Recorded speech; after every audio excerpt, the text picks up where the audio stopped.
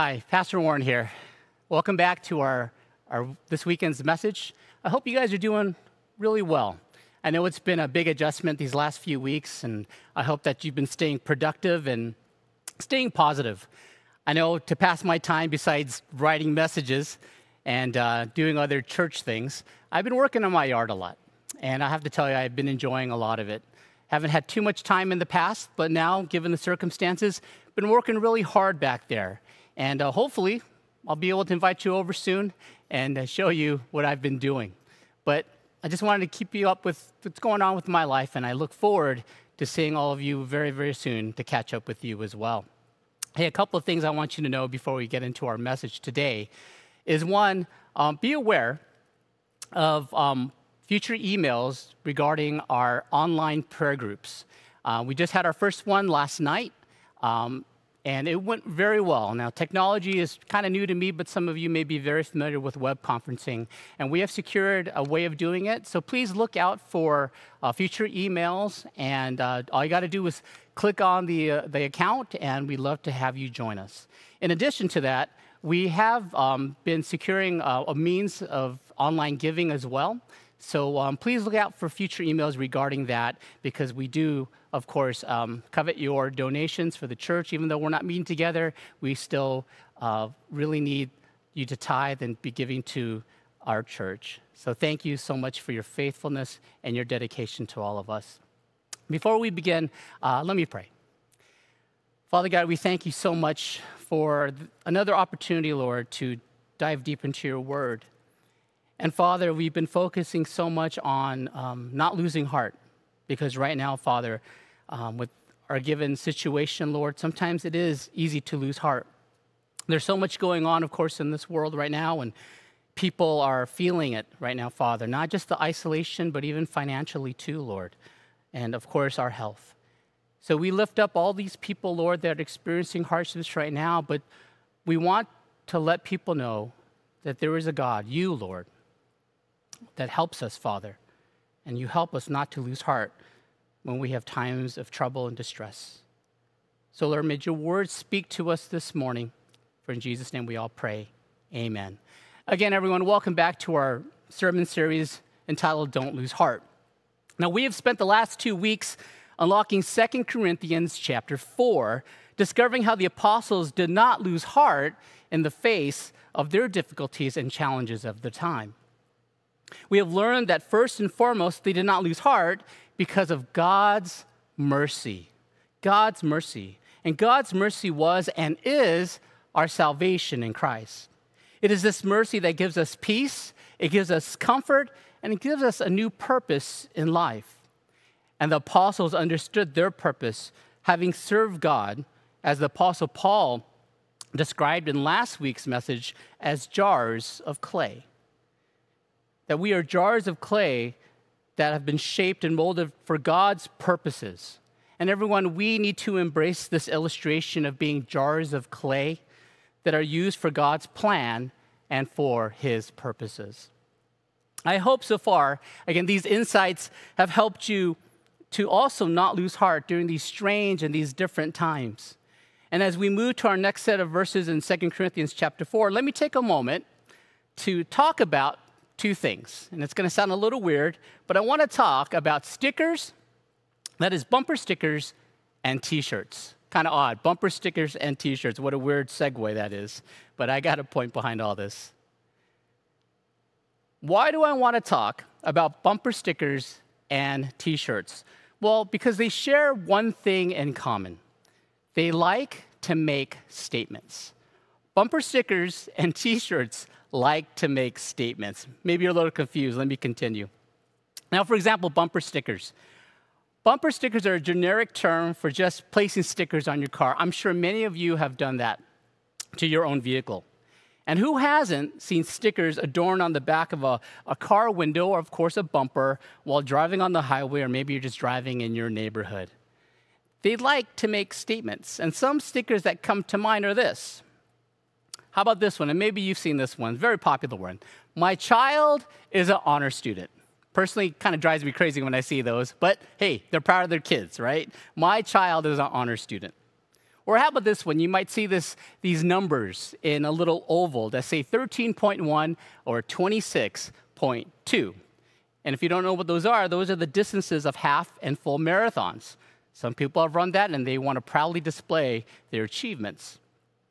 Also, you'll see other things like sea turtles, hibiscus flowers, these hang loose signs. I'm sure you've seen those too, or anything else Hawaiian. Apparently, it's very popular, and people love having those on their cars. And especially this time of year, and usually every 4 years, you'll have bumper stickers about who is supporting whoever is running for president at the time. And lastly, of course, lots of Christian symbols. Crosses, fish signs, the ichthus, or perhaps you have proudly adorned your car with our own church sticker that says Grace Asian Community Church. I hope you do. On my truck, I proudly have 5 sea turtles, that Hawaiian thing, holding their fins to represent my family, or my ohana. I also have on the other side of my back window my U of A sticker, woo-hoo, and also on the other side the University of Hawaii dad sticker to represent my daughter while she's in college too. And I know I haven't yet put our church sticker on my truck yet, but it's going to happen soon. These stickers, everyone, all make a statement of some kind. They tell others who you are and what you like, what you're proud of, what you've accomplished, where have you been, your political affiliations, and what you believe in and what you hold your faith in. They make statements. Now, T-shirts, well, they're no different. Novelty T-shirts were so popular in my day when I was a kid. And if you're a little older, you probably wore these T-shirts too.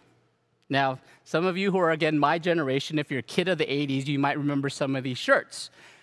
Oftentimes in high school, we would sport our favorite rock concert T-shirts, right? Do you remember that? They would always be black, and they would have whoever on there, if it was Def Leppard or Metallica or whoever, with the concert dates on the back. Everyone wore those proudly. Or maybe you wore your Top Gun shirt, or Pac-Man, because that was a popular game during that time, or whatever was popular in the media. Also, there were slogans. People wore slogans on their shirts. And this may sound a little bit more narrow in terms of when you grew up. And in the 80s, there was a shirt that said this: Frankie says relax. Probably don't know what I'm talking about unless you're from the 80s. And there was another one that said choose life. Those were very, very popular, well, when I was a teen. It just made you cool wearing these T-shirts because they made a statement. And the funny thing is, you can still find these 80s shirts now in your local stores because they're so popular. And who would have thought fashion like that would just keep cycling around? I guess we should hold on to our shirts, right? The most popular T-shirt right now, however, while I was kind of Googling and searching online, was this one: I survived the coronavirus. Can you believe it? I survived the coronavirus. Now, it's definitely done in poor taste, but I understand that sometimes we need to have some humorous things about making light of these serious situations. I get it. We sometimes have to make a joke of things just to make things a little less serious. It seems that almost everyone likes to make a statement in some shape or some form. Even as Christians, everyone, I believe we are all called to make a statement. It is a statement of what we believe and displayed in how we live and in what we say. We are called to make a statement that tells the world of the love and the hope of Jesus Christ.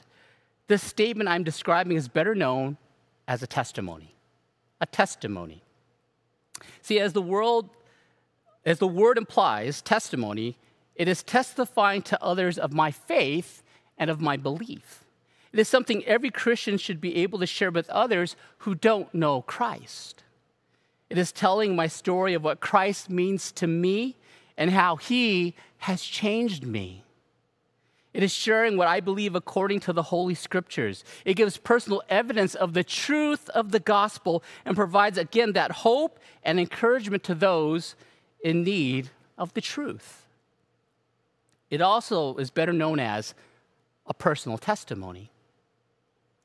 Do you have a personal testimony? See, when I read this next section of 2 Corinthians chapter 4, the Apostle Paul's words inspired me, and they encouraged me and told me this, that there is power in my personal testimony. There is power in my personal testimony. And everyone, that is our simple truth for today again. There is power in my personal testimony. So let's jump in to today's verses in 2 Corinthians chapter 4, verses 13 through 15 to help us understand where I'm getting at, okay? So let's start, verse 13. It is written, I believe, therefore I have spoken.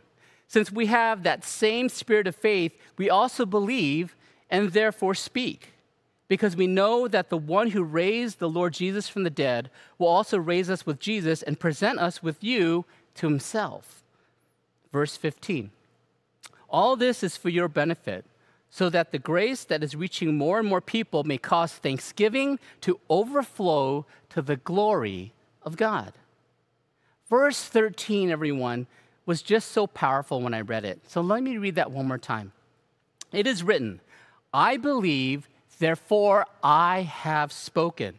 Since we have the same spirit of faith, we also believe and therefore speak. You know, as jars of clay, the Apostle Paul was explaining to the Corinthian church what had driven him and the other apostles to not lose faith even during difficult times.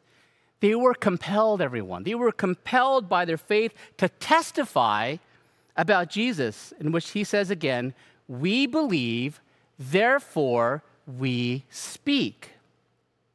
Apparently, Paul was also inspired by Psalm 116:10, where David said in verse 13, when he said it was written, and that's referring to Psalms, where in Psalms it says this, I trusted in the Lord when I said, I am greatly afflicted. Now, if you know the story of David in the Old Testament, you would know that he was no stranger to affliction. His faith, however, enabled him to triumph over all these afflictions and to declare the loving kindness of the Lord. That would be God's grace, God's mercy.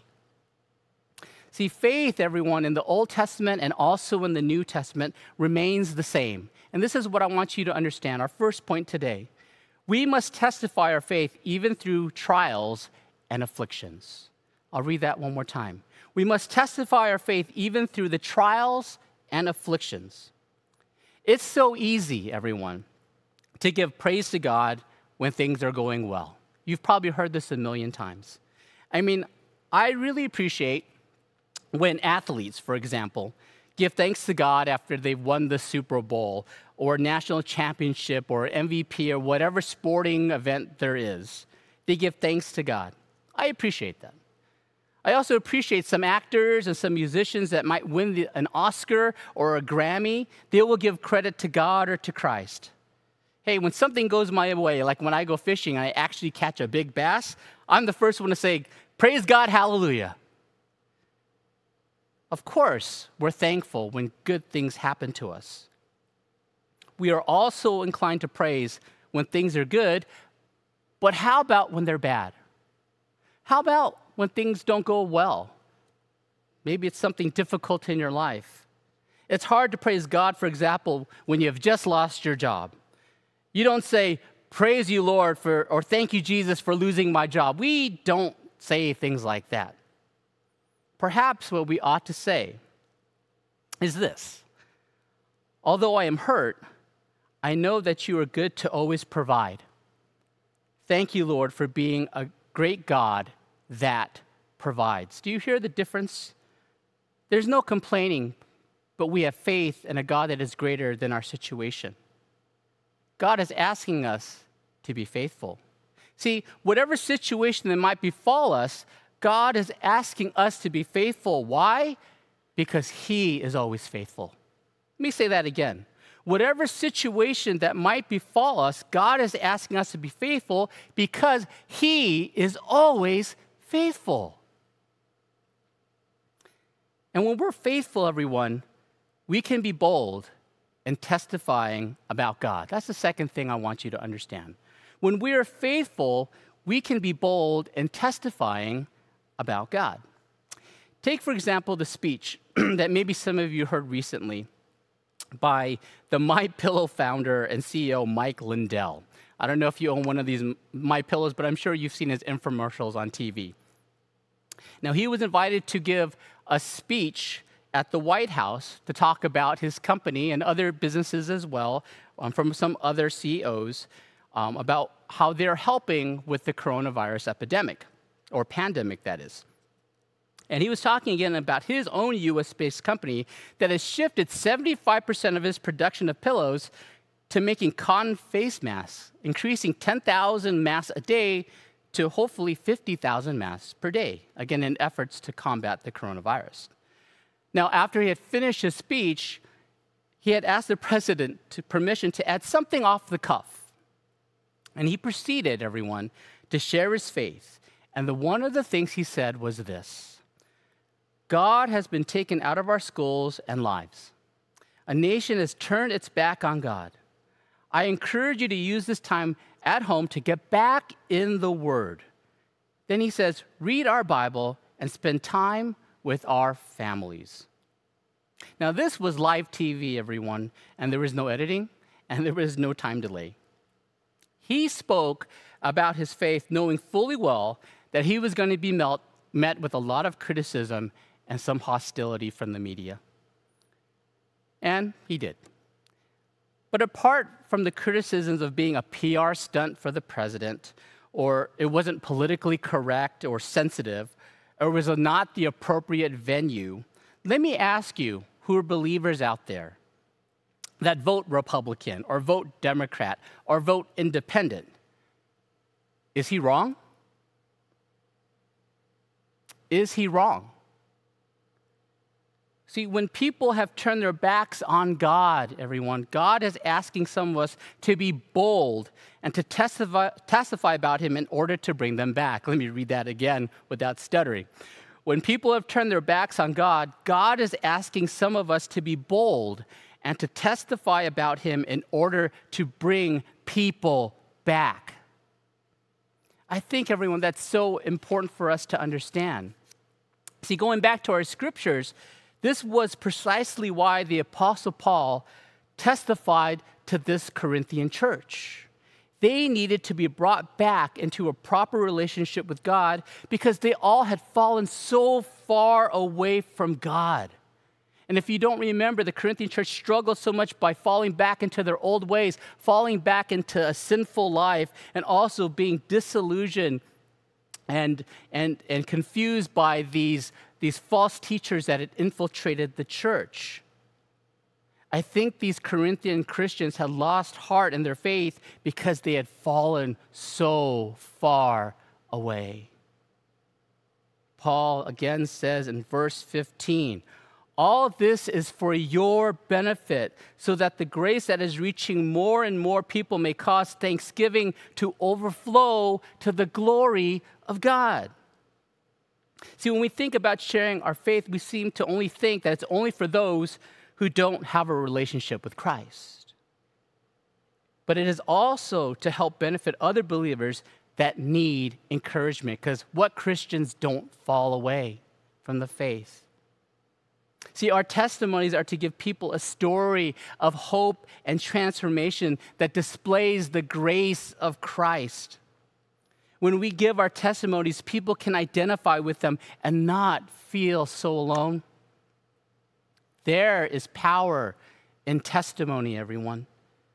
You just don't realize it yet because maybe either you've never thought about it or maybe you've not been bold enough to share it. Let me give you an example to help kind of bring this all together. A few years back, I had planned a missions trip to China with my former church, and I asked some church members to join me. And of course, they were very excited and they were very nervous about going on this trip. But what they were most concerned about, that they wouldn't be able to do what they needed to do. That is, they felt unequipped, ill-equipped, that is, to be able to go on a mission trip. They would keep telling me, Pastor, I'm not good at the Bible. I don't know enough. I don't know enough theology, and I'm just not a good teacher. I don't think I can be effective. I told them this. I said, leave the teaching to me. But the only thing that I request that I think is very, very powerful, everybody, is your personal testimony. That's the only thing that I'm requiring for you to have, a personal testimony. And they would also be able to share these personal testimonies to the local churches and to the students, well, that we would be visiting with. Now, they were a little apprehensive because some have never thought about their own personal testimony. Well, of course, to prepare, I had them come to a training meeting and ask them, write out your testimony and share it with us, because I want to hear it. We want to hear it. So, of course, that training session arrived, and all of a sudden, one of our members, it was her turn, and she gave a 2-minute testimony. I kid you not, 2 minutes. And I looked at her paper, and it was written just half a sheet. And that was it. 2 minutes went by just like that. And I sat there, and I smiled, and I said, thank you. But I took her sheet of paper, and I said this to her, and I think I might have scared her, but this is what I said to her. I said, so after 40 years of being a Christian, God has only done a half a page worth of things in your life? Maybe that was a little bit too bold for me to say, but I couldn't help it. Only half a page after 40 years of being a Christian? That's all he's done in your life? Well, her reply was this. She says, well, I don't have a powerful story. I don't. I was raised Christian, grew up in the church, and I focused on piano performance, in which I believe she has a PhD or a doctorate degree in this. So I pressed her a little bit more, and I started probing her life, asking her questions. I asked her about how she grew up, and she shared about how she had been depressed as a child because of family and educational pressures in her life. It was then she began to realize how God had helped her through these difficult times. And I also asked her about her marriage. And again, a light seemed to go off in her head, and she realized how God had been working in her marriage. As we continued to talk more and more, all these epiphanies kept coming up, and they came to mind of how God had his hand in her life. So I said, I ask you, here's your paper, try it again, and next week, bring it back. Well, next week happened, and when she returned, she had a lot more pages to her testimony, a lot more pages to her testimony. But as cool as that was, she felt that if she were to share it, well, it wouldn't be enough, it wouldn't be effective, it's not great enough. I told her, well, look, I believe this. When you're given this opportunity to speak to these college students, you're going to get about 30 minutes. But I guarantee you, and I was very bold, I said, I guarantee you, you're going to take so long, I'm going to have to ask you to get off the stage. Well, of course, she didn't believe me. Well, the story gets better. Her moment had arrived. We're in country, and 30 or more people in attendance came, again, many of them local college students.